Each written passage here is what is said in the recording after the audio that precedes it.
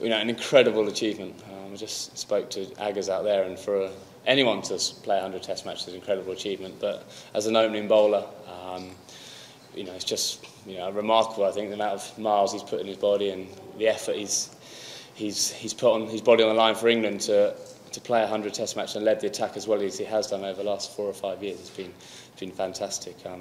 He's probably the most skillful bowler I've played against and played with, and yeah, I mean, as a friend of mine as well, to be out there sharing that moment with him is going to be a special 5 days.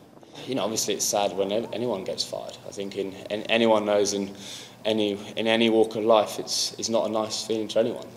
And Paul was a good man, so I feel for him in that way.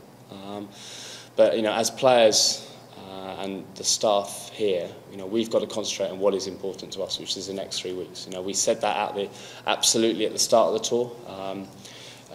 At the airport, I think Morsey said it. We keep talking about it. We've just got to concentrate on these 3 weeks.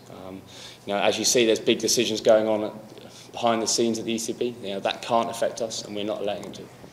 As I said, you're right. The last couple of years has been disappointing. I try and lead from the front and scoring hundreds, and haven't done that. The last series in India averaged over 50, which is good without that magical 100, which is what happens.